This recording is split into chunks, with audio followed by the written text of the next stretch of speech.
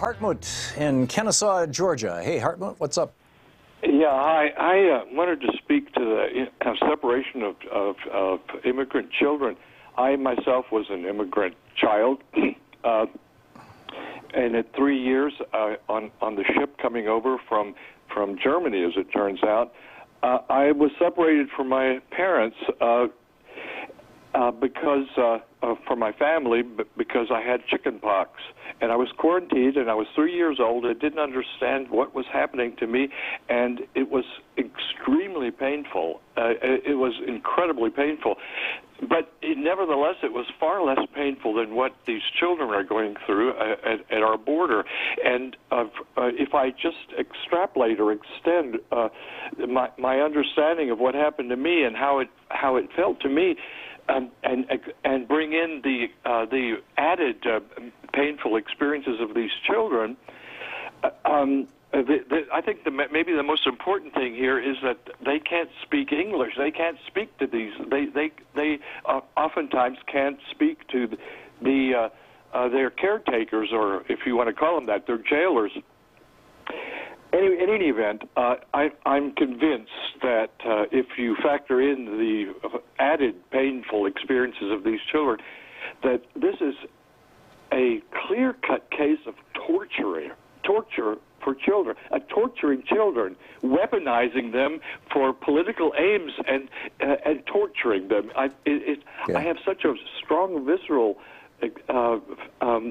response to this. It's almost intolerable for me to imagine that I'm living in a country where this sort of thing is endorsed by something like 58% of the Republicans, and I mean a huge swath of people. I hear them on your program, and I'm just as outraged as you are by them. Yeah, it's astonishing. And this is now the official election policy of the Republican Party.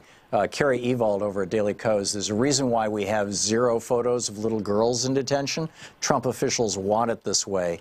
The Trump administration has made the clear strategic decision that showing pictures of little girls wailing post-separation, or perhaps those of young girls trying to soothe smaller ones they don't even know in detention, does not play into their all immigrants are future gang members election narrative. Thus, we have seen 0 pictures of little girls in detention and also 0 pictures of toddlers. All the government-released photos have been of little boys peering through chain-link cages in which they are jailed, and not for lack of trying by reporters. They can make white, middle-class, frightened Americans afraid of little brown boys, but it's much harder to make them afraid of little brown girls or toddlers. This is a racist election strategy, taking a crime that is the equivalent of running a stop sign or jaywalking, and elevating it to the point of imprisoning people. This is beyond wrong, Hartmut. It's beyond horrifying. It's absolutely horrifying. What has this country become?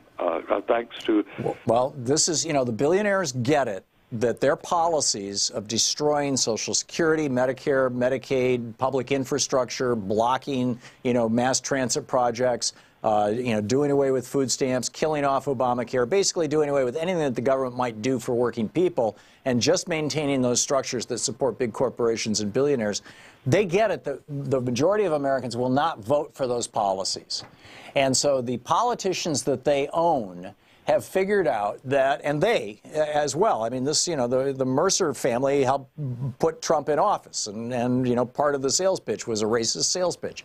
They have figured out that there is this large cohort of white Americans who fall somewhere on the spectrum from discomfort with people of other races to outright hatred of people from other races, or maybe even ignorance of people with other races being the least toxic part of that spectrum, through discomfort, through hatred. And they are shouting out to these people in ways that are so loud and so indisputable and so, it's right there. Hartmut, thank you for the call, and thank you for sharing your story with us. I really appreciate it. Let me just give you an example of, I'm saying this is strategic, and this is not an accident. Let's step into the Wayback Machine and go back to 1981, the year Ronald Reagan was inaugurated President of the United States.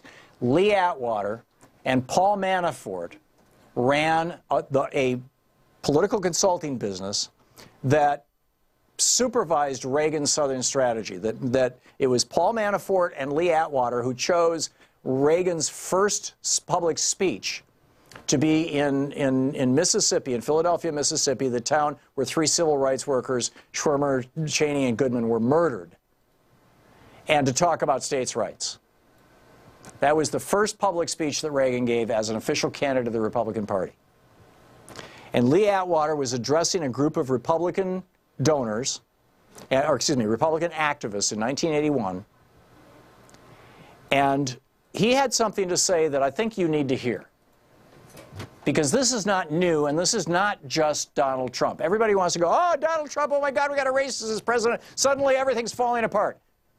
It's not new, and it's not just Donald Trump. This strategy, Paul Manafort has been running this strategy since the Reagan, well, Manafort worked on the Jerry Ford campaign as well. But he's been running this policy of using race and his employee, Lee Atwater, since the 1981 election. And here's Lee Atwater talking about this, and it's hard to hear, so I'm going to break in and moderate it for you. It's only a minute and 12 seconds, or a minute and 14 seconds. But let me just share this with you, and I'll play Lee Atwater, and I'll tell you what he said. Here's how I would approach that issue as a statistician, like political science. Here's how folks like a statistician or political scientist would look. And he's talking about the changing landscape, political landscape of America. Or no, as a psychologist, which I'm not, is how abstract you handle the race thing. How abstract you handle the race thing. You get this? Okay? This is Lee Atwater talking about how we're going to talk race, but we're going to do it in a way that nobody can accuse us of talking race. We're going to get abstract about it. He continues. Or no, as a psychologist, which I'm not, is how abstract you handle the race thing. In other words, you start out, and now y'all are quoting me on this, huh? Now, he says, now y'all start out. Now, y'all are not going to quote me on this, right? Okay, here, Lee Atwater. You start out in 1954 by saying, by 1968, you can't say that hurts you. So you start out in 1954 by saying N-word, N-word, N-word. By 1968, you can't say that word anymore because now that hurts you, right? So what's the solution to that problem? By 1968, you can't say that hurts you, backfire. So you say stuff like forced busing, states' rights, and all that stuff. So you say stuff like forced busing and states' rights and all that stuff, right? We're getting more abstract here. And you're getting so abstract now, you're talking about cutting taxes and all of these things you're talking about. And so now he says, now you're talking about cutting taxes, right? Cutting taxes. And what does cutting taxes have to do with race? Lee Atwater will tell you. And all of these things you're talking about are totally economic things, and the byproduct of them is blacks get hurt worse than whites.